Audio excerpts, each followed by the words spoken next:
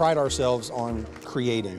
The tagline, "Make Headlines," is kind of founded in bringing to life your ideas, your focus, your principles, all of those things. And that's done through apparel, custom apparel, that's done through custom furniture, custom content creation, all of those things. But the idea behind it is what we were was a brand first, and we brought our brand to life through many creative principles. So we've now found our way to assist other youth organizations, schools, corporate companies, and all of those things do the same through our different product offerings.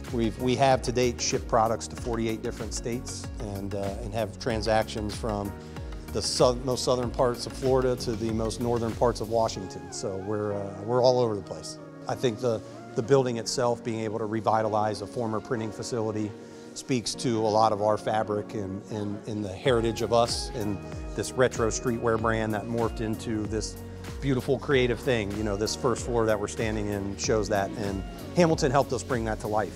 It's just a beautiful space, and that's really the best way to put it. My pride is in the beauty of how this turned out, because our team, we were a big part of designing it. We designed the space with the creation principle in mind, right? So you walk in off the street, and on this side of the building, you can see it's all open office.